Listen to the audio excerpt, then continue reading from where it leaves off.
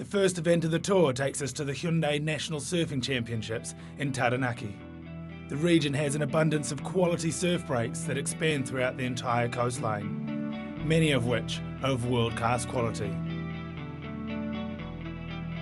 I mean, what better place to start it than the national champs? You know, it holds all the prestige in New Zealand. You know, it's the biggest event there is. I think everyone would like to get the year off to a really great start and win that. Well, the surfers that are going to win this event are going to have to be all-round surfers. You know, they're going to have to surf a bunch of different breaks throughout the time, both lefts and rights, and potentially little beach breaks as well.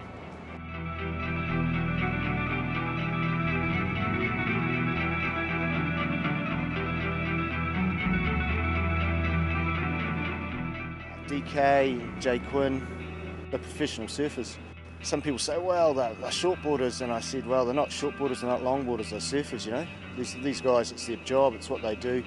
They know how to surf a heat, you know, they've surfed hundreds of heats, they know what it's all about. They can jump on anything and ride anything. You know, they're good surfers, good competitors.